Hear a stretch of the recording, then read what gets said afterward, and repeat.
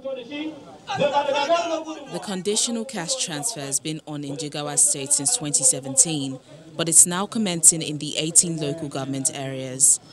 Although social distancing is hardly observed here, face masks are worn by almost everyone in attendance in Gagarawa local government area, where identified beneficiaries are set to receive theirs. Governor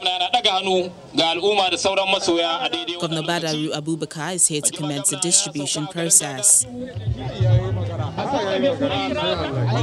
Each beneficiary will receive between 5,000 and 10,000 naira monthly, depending on identified needs.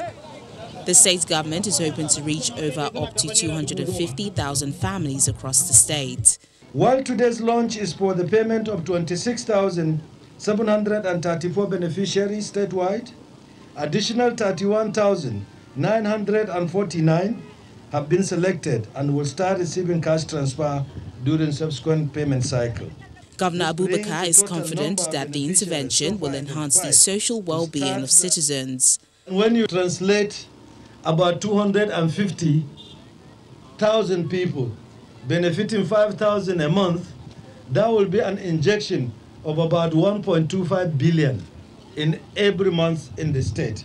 And it's a very huge lift to our economy.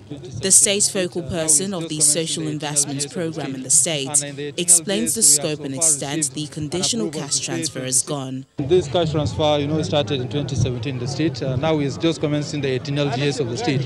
And in the 18 LGAs, we have so far received an approval to pay 26,734 in the state, among which in Gagarawa local government, where the launching is taking place, 1,336 beneficiaries will benefit from the program, inshallah.